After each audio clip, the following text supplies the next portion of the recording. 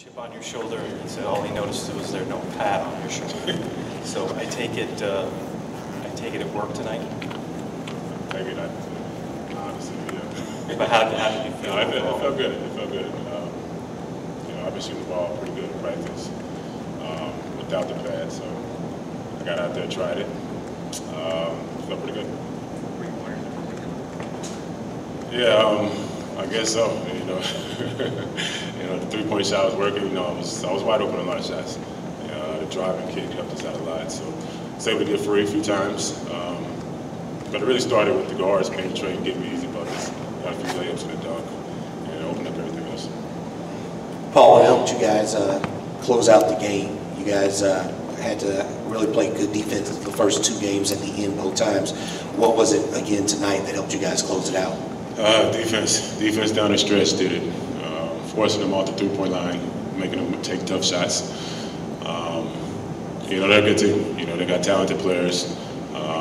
They're a tough load, but we're able to hold them to 91 points. And, that's a plus for us. Paul, for your career, you've shot about 25% for three at home and about 45% from three on the road. This season, it's taken quite a flip. Can you explain if there's been any change in your regimen to enable that to happen? Is this my whole career, or just here? Your entire career. Oh, really? I don't know. I don't even know how to answer that, but since I got here, I've got a good routine. The coaching staff definitely helped me out a lot. And just staying with the routine, throughout the whole year. Last year, same routine. This year, same routine. So it's helped me out a lot. Paul, back here in the right. Matt Winklejohn with the Atlanta Journal-Constitution. What's different when you don't have the pad? Do you have more mobility, more range? Definitely more range and definitely more mobility. When you can't pick your arm up above your ears, your shoulders above your ears, it's kind of tough. So I was able to do that tonight. And more than likely, I'll go with that again next game. Two questions. First, in terms of contact, though, did you feel it a little more? Did you pay for it on that end? Just got hit a few times. Grimaced a little bit. Moved on to the next play. Play inside of a minute where you found Damari. Was that another read? Was that a set? It was a read. I believe one of the players fell, and I was open for a three. Seeing Damari cut to the basket, and Moss was good enough to get that layup.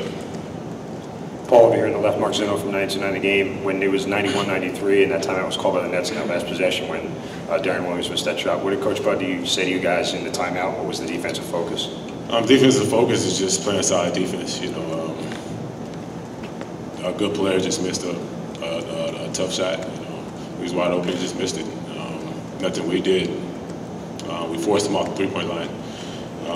Turned down a high percentage shot to get a tough shot, inside the two. So just a good player missing a shot. Honest with you. Paul, any special significance with this win, with your coach getting Coach of the Year tonight? Any special satisfaction, or just another W as possible? Yeah, if he didn't get it, I think we'd still be excited about the win. But it helps out a lot. I was very excited for Bud doing that. So it added a little bit to it.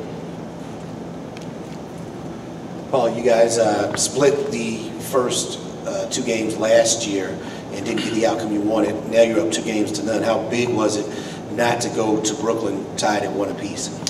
It's big. We did what we were supposed to do. We took care of home, got 2 wins here.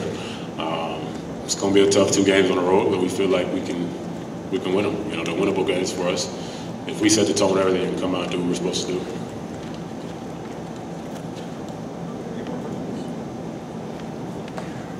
One last question. How do you feel, being that you guys haven't shot the ball particularly well, but you're still able to score when you need to and come out with the wins? I feel great, man. That's great for us. We didn't shoot the ball particularly well. I don't think we shot it too well last game. To win it on the defensive end, that's satisfaction for us. We feel good about that. Defense is what's going to do it for us. We got to continue to focus on that. Hey, Christopher Daniels, theBurtonWire.com. I'm curious to know, since this season you've had T.I. come, 2 Chainz came, and now you had Ludacris this evening. How does the presence of the hip-hop community, especially in Atlanta, affect your playing, or does it have any influence on your game? You know, we listen to music before the game. Hip-hop helps us out a little bit, so I guess that helps. You know, it's great to see them guys supporting us. You know, it's good to see the fans supporting them, supporting us. This is our community. You know, when guys like that come and support us, you know, it means a lot to us. It helps out a lot. Paul, Jonathan Simmons from WIGO 1570. With both you and Al kind of coming off some injuries, how important was it for Perro to have such a big, thick third quarter like he had tonight? Perro was big for us, man. You know, when he's doing that, it's not just making shots. You know, he does it on the defensive end. You know, he's a great post defender. I felt like he forced Brook into some tough shots. He helps us out a lot. You know, and it's not just on the scoring. When he scores, you know, it's just an added bonus for us. Paul, you beat them by an average in the 4 regular season games by 17 points, and it's now 6 straight wins, including the postseason. Yet the last 2 have been a lot tighter. What are the Nets doing differently now that they weren't doing during the regular season that keeps the games closer? It's just in the playoffs. You know, they stepped their intensity up a lot. Like I said earlier, you know, this ain't a pushover team. You know, they got some good talent over there. They got former All-Stars, a good center. So it's not going to be games that we can just run them over.